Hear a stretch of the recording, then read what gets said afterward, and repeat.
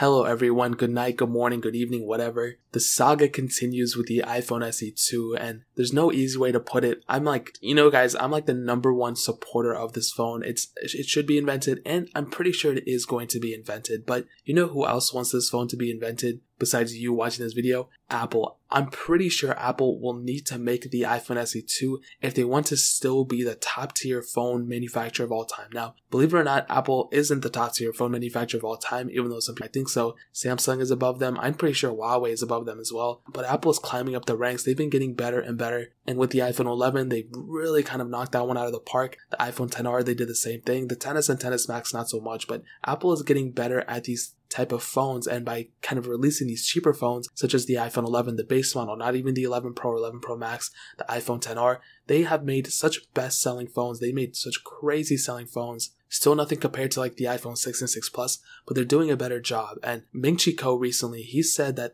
Apple is expecting to sell at least 20 million iPhone SE 2s in 2020. So the iPhone SE 2 is not coming in 2019. It didn't come last year. It's probably going to come in 2020 if it does come. Many people are expecting it to sell in Q1. Now, the designs and everything that I've been creating, that a lot of people have been creating, it's probably not going to look like this. It's not going to have that notch. It's not going to be like that. It's probably going to be in that iPhone 8 design. I've been kind of going against that. I think it's probably, if they had to do it, maybe it will be in like that iPhone 10, 10s, like iPhone 11 Pro kind of body, a little bit in an iPhone SE body. But here's the thing: what's going to happen to the iPhone 8 and 8 Plus? You know what I mean? Like I hit on this in the last video. Are they still going to continue selling that? Or are they going to just sell the iPhone SE 2? Because why would people buy an iPhone 8 if the iPhone SE 2 is newer, faster, has a faster chipset, and probably has a couple more features here and there? Why would they go for the iPhone 8 when that one is selling for even cheaper than that one? It makes no sense to me. So they'll probably end up stop selling that one, or maybe they'll sell them at the same time. Maybe people will want the iPhone 8 for some reason.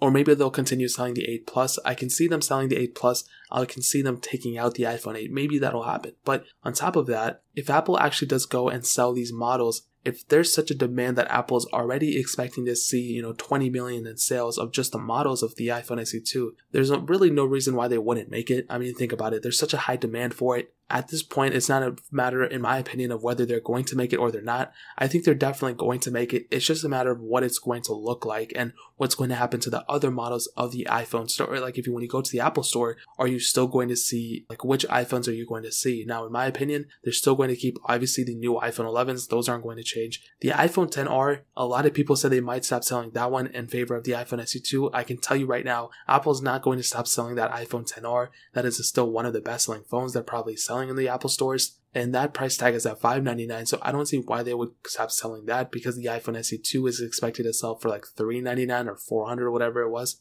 So I don't see them like not selling the iPhone SE 2 anymore. On top of that, the main models that we're going to see change probably are the iPhone 8 Plus and iPhone 8. Now, I've went both ways of which one I think they're probably going to stop selling. I'm pretty sure if I had to go for it, they're not going to stop selling both, because both are kind of different. So it's not like both or none. I think it's more like either or. So I'm pretty sure, okay, when you walk to the Apple store, people kind of maybe want a bigger phone with the home button and the dual camera setup and everything. And when you're holding the 8 Plus and even the iPhone 8, you can see some noticeable changes. If you're holding an SE 2, if it is in the iPhone 8 body, there's probably no changes at all, in terms of the outside. But when you're holding the 8 and 8 Plus, you have that dual camera setup. You have a bigger body, bigger battery probably on the iPhone 8 Plus. So people can still pick up one of those phones, even though it's more expensive. There's still some advantages for picking that phone up versus an iPhone SE 2. So in my opinion, they might keep both phones. They might keep the 8 and 8 Plus, but I'm pretty sure they're going to not sell the iPhone 8 anymore in the Apple stores. And they're going to go in favor for the iPhone 8 Plus. In my opinion, they're going to keep that.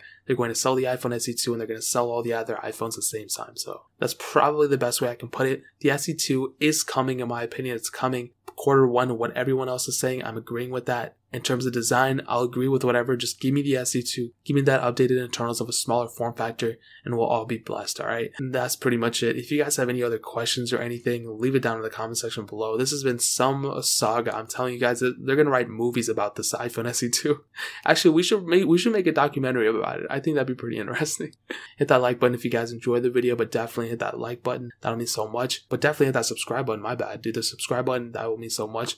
Check out the links in the description as well. My Twitter, my Instagram, my second channel. All those links are linked down below. I'd really appreciate it if you guys could check it out. But more importantly than everything else, I love every single one of you guys. Hopefully I'll catch you guys in the next video. Peace out till then.